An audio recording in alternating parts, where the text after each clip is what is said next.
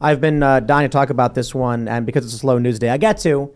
I have this tweet from Elon Musk, no doubt, replying to me saying, Tim Pool's right. Thank you, Elon. Elon Musk responded to me saying some truth to this, so some agreement there, when I defined wokeness. And here we have this tweet of Elon Musk. I'm sorry, I'm just making fun of Luke Rudkowski because when he was on the show and Elon followed him, he started walking around the house, making sure everybody knew that Elon started following him. And he was just walking around with his close personal friend, Elon big Musk. muscles. He was smiling and he was like, "Hey, did you guys hear?" And like, "What's happening?" He's like, "Oh, Elon followed me," and everyone's like, "Okay, Luke." So that's what happens when you start working out. I hope Luke's listening. When you have only children. Here's the tweet. I said, "Understanding what woke is simple."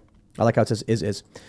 It is the modern left liberal culture created by algorithms on social media. It is characterized by cult-like adherence to rapidly changing ideological foundations rooted in various leftist theories. It is social zombism. That's it. That's it. Everybody hyper-focuses on one element or one aspect of the modern culture of the left they disagree with, completely ignorant of the fact that those of us, and there are many others who have been doing this longer than I have, those of us who have been tracking the culture war for a long time have seen so many different forms of whatever wokeness is, you begin to realize after the first few years, there is no ideology. First, it was feminism. Then it was intersectional feminism. Then it was intersectionality. It was feminism, intersectional feminism, intersectionality as a whole, which started including a bunch of other components to it. Then it became critical theory, critical race theory, critical gender theory, and ultimately wokeness. All it means, simply put, it's the modern left liberal culture that has been formed by social media algorithms. It is the political equivalent to a teenage girl crying because people won't like her Instagram photo of her butt. That's what it is. These people go on social media. Their world is politics, and they want to get as many likes as possible. End of story. I have some questions about your definition. Yeah. Sure. Let me give you an example real quick so you can understand. Here's a tweet from Cenk Uygur.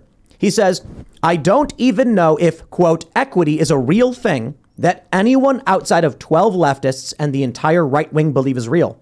The overwhelming majority of progressives agree with Bernie Sanders and me that equality of opportunity is the right standard. Well, hold on there, mister. How can Joe Biden have a national equity initiative? How can every university be talking about diversity, equity, and inclusion? And then all of a sudden, Bernie Sanders and the Young Turks are like, nobody even thinks equity is a real thing. That is the perfect example of exactly what I'm saying. There is no ideology. It is whatever the thought leaders say on a whim. So when Bernie Sanders goes on Bill Maher and says, I think we want equality of opportunity, then all of a sudden they all start going, yup. I've always been for this. You could, if you got Bernie Sanders to come out and advocate for laissez-faire capitalism, they would all of a sudden be like, we've always been in favor of capitalism. We're not socialists. That is what wokeness is. Fire away, Ian. I have a bunch of questions, too. I saw you said it is the modern left liberal culture. You have left/liberal as if it's one thing. So how do you, like, what does this left thing mean exactly? Left liberal, is that the same exact thing? Because that's a definition I want in order to understand your definition. Is it's a left liberal is a tribal reference. That's why it's left liberal, because the political left is characterized by this group. How want radical change? No, they don't want radical change. Progressives? Not even progressives. Okay.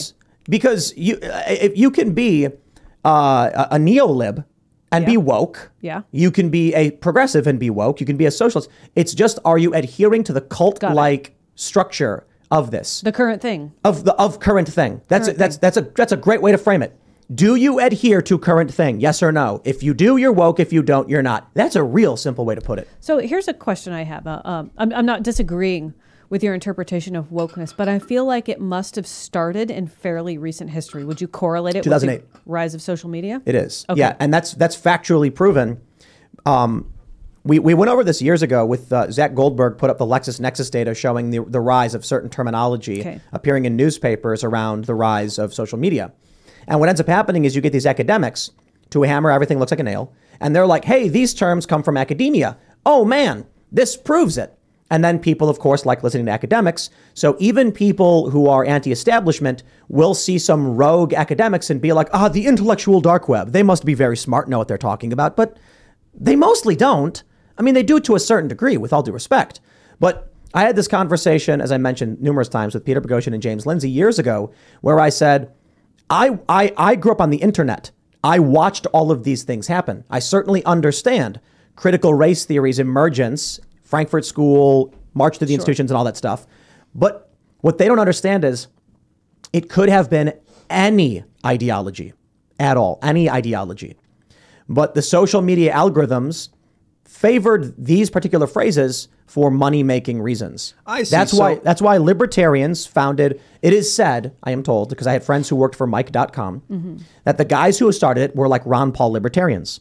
And when Mike.com was first started, it was very anti-police brutality, very pro-Ron Paul, very pro-libertarian. And then over a few years, it became totally leftist and woke because it was just chasing the algorithms.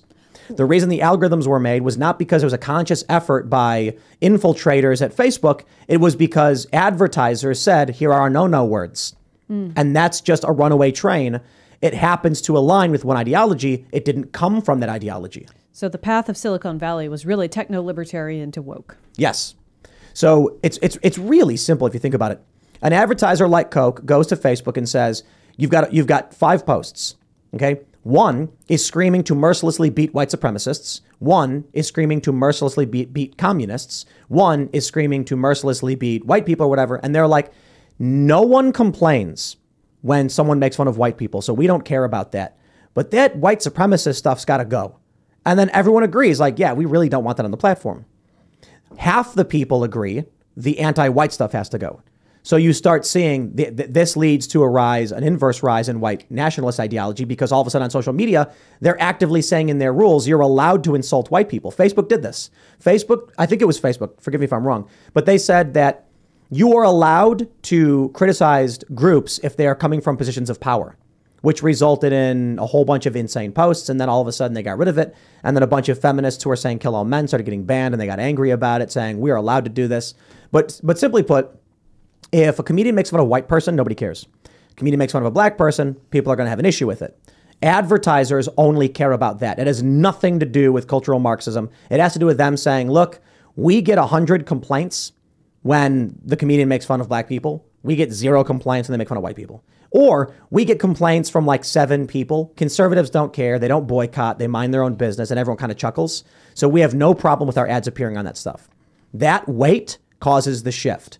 It is not because the ideology took over. It is because it is a hyper amplification of the fact that people don't like racist things and tolerate things that are targeting men or targeting white people, etc. This gives rise to intersectionality, which gives rise to all the other disparate ideologies. But it also explains exactly why woke people seemingly change their minds every day as to what they really believe, because they don't believe anything. So the terms that ultimately gave us the algorithms that we have now, or in the terms of services that we have now, were directly correlated from basically who was complaining the loudest. Like if I saw something I didn't like and I identified it because, I'm female, so I think that's offensive, that sort of early intervention in the social media marketplace is what directed this? Yes, mostly. It's basically that you take some young person, they're bored, no one knows them, no one cares about them, and they want likes. They will find a way to get those likes. One of those ways is to post nudes or something. Mm-hmm. So young girls are posting scantily clad images, getting lots of likes and followers. It sure feels good when everyone's following you. I was at VidCon 7 years ago, and I remember seeing these like little kids were talking to each other, and one kid goes, "You have 80 followers? How?" Like, that's creepy. I wonder where those kids are now. All they cared about was their follower count. Some people find it through politics. Now, because here's how I described it, like 8 years ago. The intersectional feminists are basically like white blood cells. It's an autoimmune disorder. We all agree racism is bad. It is detrimental to a functioning economy. We need to find a way to work together. The example of this is how we ultimately got the civil rights movement. And the story, as I'm told, is Lyndon Johnson, I think it was Johnson, had staff members who were black, and he needed his dog taken home. And they were like, we can't. And he's like, why not? And they're like, because we can't use any facilities anywhere. And we have a dog with us. We won't be able to do anything. And he was like, what do you mean? Like, because of segregation, we can't even stop for gas or go to the bathroom. And he was like, okay, that's a problem because I got to get stuff done and I need your help. So the nature of the economy leads to people being like, oh, this doesn't work. So naturally, we all say these things are bad. So when it comes to social media, people are trying to find ways to get clicks and get likes. Well, everyone agrees on this one thing. So then you get young people saying, if I say this thing, I'll get clicks. Police brutality videos go viral, but you add a component of racism and it goes quadruple viral. So people start spamming this stuff to make money and generate traffic, and it creates a self-fulfilling prophecy, creating young people built on this ideology who are inundated with this crackpot algorithmic garbage. And that's why their ideas make no sense, are not coherent, and it's a cult. All they want to do is say what they need to say to fit in. That's why Cenk Uygur comes out and goes, Bernie Sanders is right. Equality of opportunity the whole time. It's like, my guy, you were just out talking about equity like a year ago. What happened? No, Bernie Sanders said so. And he's got more status than he does, so you got to adhere to whatever the status quo is.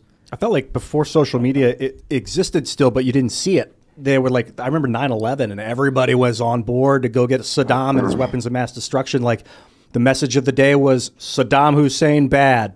Everyone just put that Ukraine flag in their bio and went with it. And like, but no one knew how crazy it was at the time because we didn't have social media to see ourselves in action. And now you can obviously see people falling into this narrative, whether, I guess, far left narrative you would call it. It's just this radical.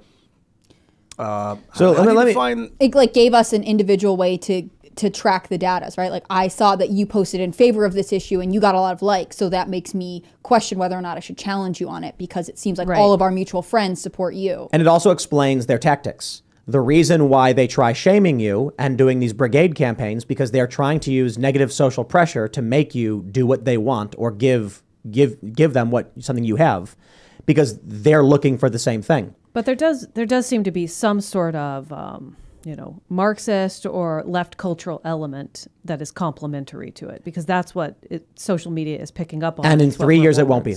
In 3 years, it'll be something different. Well, that would be amazing and refreshing. Well, I mean, look at what Cenk Uygur is saying literally right now. Equality of opportunity, that's classically liberal. He's definitely become a little bit of an outlier and like difficult to... Now, I know this is exactly what wokeness is. The fact that Bernie Sanders didn't know what equity was, this is the perfect example. Bernie Sanders is on Bill Maher. He gets asked about what it is. He doesn't know, and then says, I don't know. We want equality of opportunity. Because he didn't know what he was talking about. Right. Then all of a sudden they go, I agree. I've always agreed with that. It's like, bro, that's not Marxism. That's classical liberalism. That's what we've been arguing for. Well, I want to see that happen. I mean, if that's what's floating down the river of wokeness, that would be fantastic. It will not change the fact that these people are violent cultists. Well, so what'll end up happening is they'll say, do you agree with me or not? In this instance, it'll be like, well, I do like equality of opportunity. And then they'll slowly lower their crowbar and say, okay, you're like me.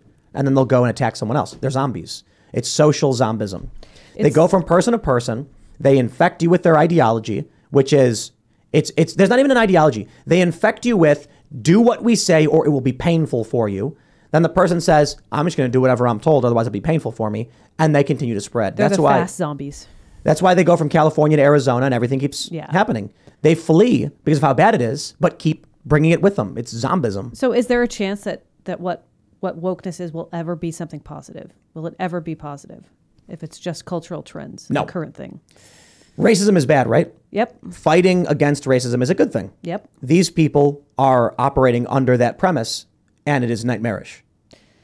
So they're always going to be fighting against something. They have to hate something. Yep. They have to be against something. And conversely, many on the right are exactly this, and that's why people can't define what woke is. It's a culture of hate is what it sounds like. Everybody tries to define woke in some way, and I'm surprised. I see so many people doing these long-winded paragraphs about postmodernism and intersectionality and all these things, and I'm like, these are probably people who only recently started following this stuff.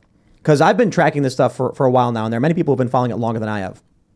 But I'm like, 7 years ago, I mean, what was it, 7 years ago when I did that video for Sargon of Akkad on his channel? Mm-hmm. What we defined as woke was dramatically different. Very, very different. It was not what it is today. I mean, you look at the rapid transformation of, saying like kids shouldn't get sex changes, which then becomes kids aren't getting sex changes, which then becomes they get it, but it's rare. Why are you mad? To it's happening. It's a good thing. It's not that the ideology is like they're trying to take over. It's that there isn't one. It just changes. Yeah, I sense a dialectic. In woke, it's like a false adherence to a dialectic. Whatever, that's a simple way to explain. There's always this and that in the idea of like the other. There's this, like it was Saddam Hussein in 2003, and now it's Vladimir Putin, or it's white people, or it's the rich people, or whatever. But like, if you're going to fall into this us and them mindset, you're basically falling into a woke pattern. We got a super chat from Katie. Says, Tim, it's simple. The left appeal to authority, the right individually. That's what's woke. Don't overthink it. That's a good way to put it too. The left is basically, are you in with current thing or not? Yeah. And the right is kind of like, you know, I think for myself, what's really splitting everybody is the internet has allowed for the zombies to coalesce and for the individualists to expand their knowledge base and you know, have a voice to themselves. People that can hold multiple truths at once, like think, oh, Vladimir Putin's a bad guy and Zelensky's a bad guy. It's okay to think that. You don't have to pick a side here, or they're both good guys. You don't have to pick a side. Like here, actually, Ukraine's a really good point. Under what Marxist theory is the war in Ukraine written about or supported? There isn't. It's just, simply put, nothing in these leftist ideologies has anything to do with Ukraine. Yet for some reason, these people are all pro-Ukraine war. They are, very much. Has nothing to do with leftism. In fact, you could argue that true leftist ideology opposes war. The idea of collectivism wouldn't exist with interventionism or interventionalism, whatever you want to call it. This is good evidence that these people don't actually adhere to any kind of ideology. They just do what the machine says to do. Current thing. Current thing. Current thing is pro-Ukraine, so we're pro-Ukraine no matter what it means. This is how you end up with Hassan Piker criticizing the military-industrial complex and supporting the war in Ukraine at the same time. So bizarre. Because there's no ideology there. It's just, look, they're looking at the system like logic doesn't matter. What matters is all that you agree. So if the left used to be about the military-industrial complex is bad and that artifact remains, but today you have to be pro-Ukraine, they will say both things are true at the same time, despite the fact that they can't be. Mm-hmm. Does the relationship wokeness have with social media and the internet mean that someone could use it to steer wokeness in a certain direction? Like if you got something trending, you could decide what wokeness is going to support. Yep, absolutely. I remember I was at a protest for Trayvon Martin in New York, and they were going to march to One Police Plaza. Occupy Wall Street activists showed up, went to the front of the march, and then started fanning people in a different direction and brought them to Wall Street instead. And then once this huge crowd of people were at Wall Street, these people being dumb as a box of rocks who were just doing whatever they were told started protesting Wall Street. It was hilarious to watch. They were climbing on the bull and they were like, woo, we're the 99%. And then one of the organizers for the Trayvon protest was like, what happened? Well, you didn't realize these people didn't show up because they cared about anything. They showed up because people told them that's what you're supposed to do. These people don't have lights on upstairs. They're just going, I don't know, just tell me where to stand. And the Occupy Wall Street activists knew this. I used to tell people this. It's really funny. When you'd be at a march in New York City, and this is knowledge for anybody who lives in New York or was ever near a large leftist march. I'm a journalist and I'm filming with my camera and I have no interest in organizing this march. The funny thing is, the march is going forward, and on numerous occasions, the journalists in front will turn to the left to get a wide shot from an angle, and the crowd would follow them and make the wrong turn down a side street. Because all these people thought was, those people are turning, I follow them. The person behind them says, I follow him, I follow him, I follow him. And they all just march in the wrong way. And the organizers would be like, wait, stop, turn around. And then halfway down the block, everyone would stop and get all confused and then start turning around and then go the other direction. It was hilarious. Left foot, right foot. It's part of why I hated religion in my early life is this faith, blind adherence to faith. Like willing to believe that whatever we're doing is for a greater good that I don't even understand, but I'm going to do it. And I'm going to follow that guy. Like that, to me, is religion. I never liked it. I understand now that you can believe in things that you can't prove. That's not necessarily evil. It's critical thinking. That element needs to be there. It's yeah. Because people will take that faith and use it for their own advantage. Yeah, I would think the religions that are exactly what you're talking about are the ones that say, don't use your critical thinking. Don't question us at all. Like if you were questioned, theoretically, if you're a religious leader, you can work with someone and have a discussion and your values still surface at the top of the conversation. I think not true if you're... I think about it this way. Imagine there's a group of people in the middle of a street. And then all of a sudden there's a bang. And every single one of these people starts running north. What do you do? Oh. Take cover. Get out of the way. Run west. Yeah, get out of the way. Yeah. Why run with the crowd? No, just get out of the. What you're supposed to do is is assess the situation as quickly as possible. So I tell this story about when I was in Venezuela. You had the National Guard here. A few blocks up, you had the protesters. There was a bang, and the protesters all started running north. And then I ran west. Yeah. I do not want to be in between these two groups. No. Why would I run with them? But a lot of people are really dumb, so they just run in the direction the other people are running. Have you seen in the movies? You could be running into the fire. It'll show like in the movie a guy's in like Africa running through the savannah and like he's getting chased, but he just keeps running. Straight in a straight line and the car's gaining on him or whatever it is right behind him. Dude, run to the left. Like do something unique. You ever see? Don't follow along. Well, You ever see Prometheus?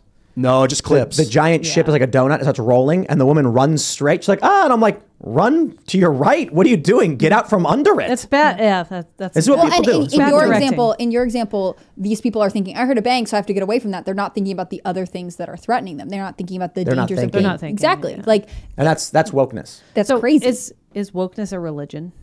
It is a non-theistic religion. Okay. So it is characterized by a lot of tenets of I should say behaviors that are associated with religion, but there's no core structure or ideology, so it's completely hollow. Okay. On the outside, if you were to take woke people and a religious group, you would be like, hey, they have very similar tendencies. But then you would find that wokeness has no morals. They don't believe in morals. They have no core ideology. They say random things, and they're dangerous. They're violently adherent to their nothing. All it is connection to each other. If the group says so, you do it. In fact, I'm not talking about religious groups in the sense that they act like woke people, like Antifa. I'm saying in the sense that there is a collective structure and a community. But true religious people are not mindless zombies. Mindless zombies can't have religion. But anybody who's watched this show has seen numerous people who are devout and have faith who are not zombies. Sure. They think about why they believe this stuff. They have a reason they believe it. So I think it's possible that, this zombie-like mentality has existed in many different groups. Sometimes it possesses a religion. Right now it's possessing a political faction. Interesting. And it's existed probably throughout history, but with the rise of social media, it's not been as obvious or prevalent. And theoretically, if you control social media right now, you can control the direction of whatever. To a degree, right? Because we've talked a little bit about the element of some sort of negative feedback loop here. Yeah. That we can't make it positive. Yeah, I don't think there's any kind of positive outcome from a mindless zombie cult. Fair enough. Like zombies can work together in the sense that they all run in the same direction and will attack and destroy. But that's the only thing they do. So if your goal is to wipe out a city, unleashing a horde of zombies is a really great way to do it. San Francisco. Or, if you're China, for instance, and you want to promote TikTok, which then zombifies young people and creates more people that are mindless zombies. Yeah, I haven't seen any creative value. Like I see the destructive value of hordes of mindless people, or just not even want to call them mindless, but people that are obsessed with like being victims, like victim mentality, that kind of thing. I haven't seen anything creative really come out of it. I've seen movies made about it that aren't very good. I would say I have seen some creative things, but it's bad. It's bad art. It's bad stand-up, bad comedy, bad movies, it's awful. I think the mindset that I'm a victim is just leads to destruction. It only can, if you think you're suffering and you're going to lose, or that you're losing, you're going to lose. You need to have a positive winning attitude to win and There's survive. not even any nobility in it. Sometimes you see like a noble martyr. I don't see any of that. It's just whiny, terrible culture. It's just a mob. It's a pitchfork mob. And here we are whining and complaining about it. What? It's infective. God, that's the problem. Yeah, with but you must understand. A controlled burn can stop a wildfire. Yeah, we're having an intelligent conversation about it. We're picking it apart. This is why leftists don't go on shows. Sometimes you'll get liberals and left-like individuals. They will do it sometimes, but overwhelmingly they don't, because their only goal is to fit in with the cult. You can't do that by going on someone's show that is not in the cult. All that does is damage your cult status. There's going to be an interesting debate coming up with Clint Russell and a leftist. I'm excited about that. I think. He announced it on the show. Who's the leftist? I think it was Vosh. Was it Vosh? No, it's Destiny. Oh, it is Destiny. Yeah, Destiny's not a leftist. He's a liberal. He's about as centrist as you get. Yeah. I love that guy, man. He's observant. And what's up, Steve? He defended Kyle Rittenhouse. Yeah, he just kind of calls what he sees. I like him. That's good. Yeah, I mean, he's a liberal. He's been on the show. we disagree on policy, but even like before the show, it's like we agree on a whole lot because he may have different political views. He leans more authoritarian than most of us. Yeah. But I don't know if I'd call him an authoritarian, maybe, because he said, we one of the things that really stood out was when he said, a crisis is the perfect time to force change in a society. And I'm like, okay, that's very authoritarian. It like, is. Yeah, my attitude is like, you shouldn't manipulate people in their time of need. But he was like, when else would you do it? And I'm like, Yeah. not in a crisis when you ask them to vote. I would not. But it's good that you have this perspective, I would right? not Like now do you it. see how the other side thinks. Yeah. Yeah, and acknowledging that that's a good time to do it doesn't mean that he's instructing people to do it. He's just saying this is when it is This the best is when time. someone so watch out would for see it. an ideal time to do it. And therefore, anytime we go into crisis, you can now assume that there are people who are saying, I will now introduce change. There's at a this big time. difference between having it as an observation and like advice And or carrying it out, command. yeah. Thanks for watching this clip from the Timcast IRL podcast. Hang out with us live Monday through Friday at 8 p.m. and become a member over at timcast.com for uncensored, members-only shows exclusive. Thanks for hanging out, and we'll see you all next time.